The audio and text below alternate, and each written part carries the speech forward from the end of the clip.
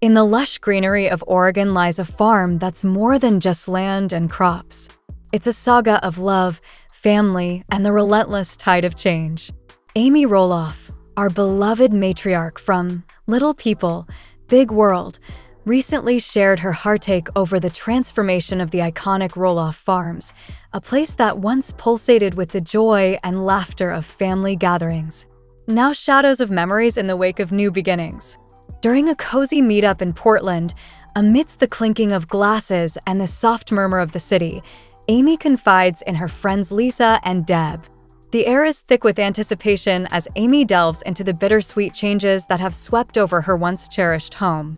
There's no life to it, she says, the words heavy with a sorrow that echoes the loss of a loved one. The catalyst for this emotional upheaval? Matt Roloff, Amy's ex-husband, and his fiancée Caryn Chandler are building their dream house on the farm, a monument to their new life together. But for Amy, this house represents more than just bricks and mortar. It's a symbol of a divided family, a beacon of what could have been.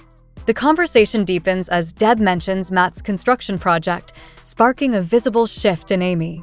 "Yeah, a huge house," she responds, her voice a mix of resignation and disbelief.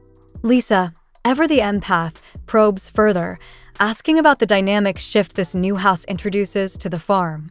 After a moment of reflection, Amy admits it's like a whole different lifetime. It feels empty. This isn't just about real estate. It's about a legacy left in limbo. Amy muses over the potential of the farm as a haven for her children and future grandchildren, a dream now clouded by uncertainty. "It just saddens me that the family's broken," she confesses, revealing the heart of her turmoil.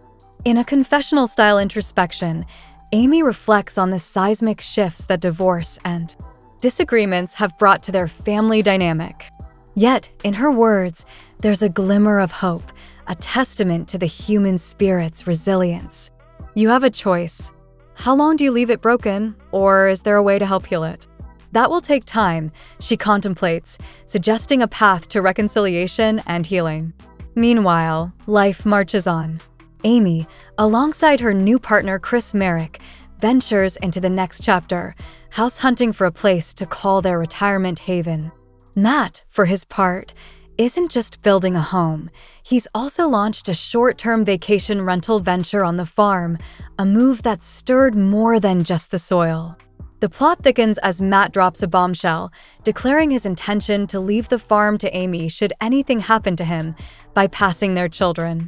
This revelation sends ripples through the family, revealing the deep undercurrents of unresolved tensions and unspoken grievances. The saga takes another turn as we peer into the strained relationship between Matt and his son Zach, along with Zach's wife Tori.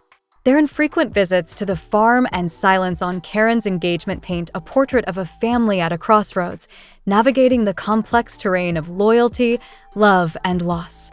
In a dramatic climax, Zach announces his departure from Little People, Big World after 25 seasons, marking the end of an era and the beginning of an uncertain future. The farm, once a symbol of unity and dreams, now stands as a testament to the inexorable march of time and the evolution of relationships. So there you have it, friends, a story about love, loss, and the complexities of moving forward. What do you think of Amy's reflections and the family dynamics in this story? Share your thoughts in the comments below. And if this story touched your heart, give us a like, subscribe for more juicy updates, and click on the bell icon to never miss the latest gossip.